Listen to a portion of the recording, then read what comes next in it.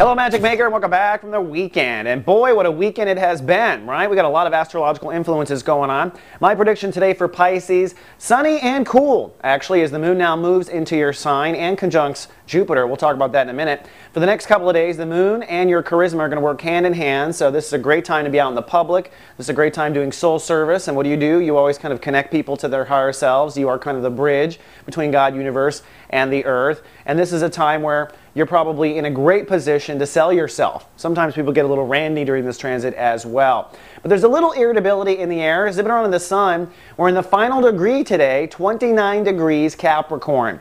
Now we wake up at 28 degrees. It shifts to 29 degrees sometime around 10 a.m. Pacific Standard Time. So today's going to be a real shift of vibration. As we move into that final degree, that is the most less patient degree that there is in the zodiac. And I think you are over all this learning when it comes to your place in society. It's been an intense one. We only had 5 planets in Capricorn last Friday during the solar eclipse. So I'm predicting a lot of dramatic shifting going on in your reality, in the way you see yourself in the context of the world.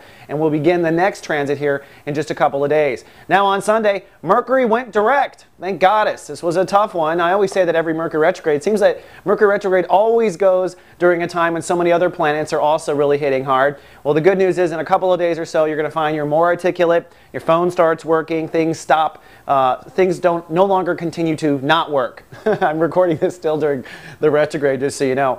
Then my last piece of good news, Pisces and Jupiter. Jupiter has now moved to 0 degrees Pisces today.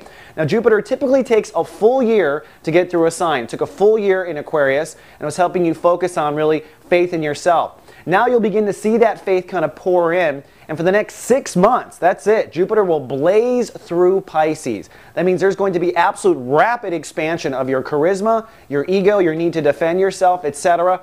In the beginning parts of this transit, you may find that you're just fed up with certain ways of responding. Maybe you're just fed up with people not respecting you. Maybe you're fed up with not having courage to walk up to the person you're attracted to, or fed up with not having courage to tell your boss you're not happy. You're going to be fed up with your current ego. That's Jupiter putting pressure for you to expand and to put yourself out there. But once you do expand, the fortune does come pouring in. So we'll be keeping you abreast of all that. Then also, it is Monday. We're going to do an episode of Meditation Vibration Live with Julie Zipper today. This is her final installment of the Capricorn topic, and she'll be answering questions on camera about Dominion, about Capricorn, and anything else you've posted in the last 30 days.